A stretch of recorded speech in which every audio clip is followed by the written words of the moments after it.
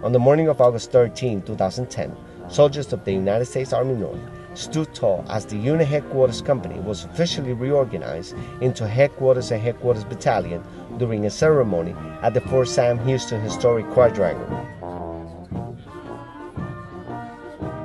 The new battalion and its 3 subordinate companies will support the United States Army North mission.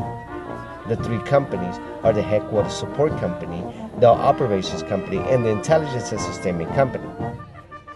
Lieutenant General Guy C. Swan III, Commanding General of Army North and Fort Sam Houston, talked about the need of the reorganization as part of the command's growth and expanding scope of mission. Our Army and the Department of Defense, our higher headquarters at Northern Command, truly recognize the role that this command plays, and having a headquarters battalion is a testament to what many of you have accomplished over the last several years. The Headquarters Battalion will be led by the command team of Lieutenant Colonel Shannon T. Miller and Command Sergeant Major Eddie Fields III.